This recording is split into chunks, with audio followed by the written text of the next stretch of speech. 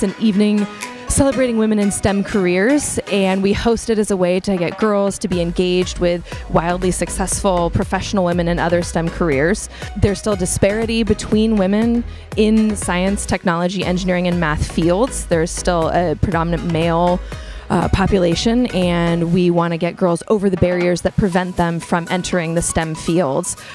So they meet these women, they get to talk to them, ask them questions, hear about their stories, their struggles, their trials and tribulations, and their big successes, and how they've become successful in the STEM fields. This event is geared towards all ages, pretty much from kindergarten through 12th grade. Ideally, we like the middle school. We find it most effective in the middle school age. That's when girls really decide if they're going to take off into the STEM fields. But it's open to all to inspire anybody that would find inspiration from it. I have to say, when I was invited to come, I thought, how did I go from where you are to deciding on electrical engineering, which was a pretty big decision. And I will be very honest with you and tell you that I basically flipped a coin.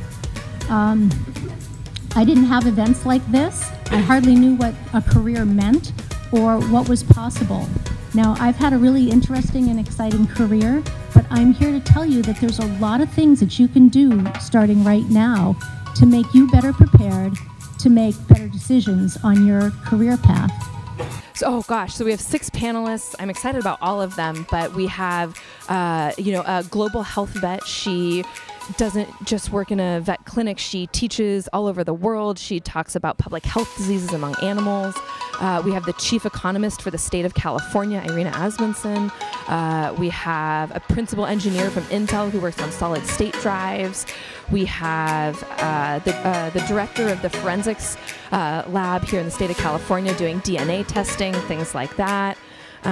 We have an owner of a engineering company. We have a sleep scientist. She was in the military for 20 years and now works studying sleep habits for Mars astronauts and things like that. So we have such a wide variety of really interesting careers that I think we're lucky to have. I am obsessed with criminology and psychology, and the crime lab person with the DNA stuff, that was really interesting to me because I really was amazed of her bravery to go into court and talk to people. These really strong women who have been they've been knocking down barriers that have been put up for years and years, and they're bringing back what it should be. Well, she was taking notes, and my daughter's in 2nd grade, an 8-year-old, and she was taking notes, and I looked over her shoulder, and what I saw was words around it's important to fight for what's right and to do what you believe in.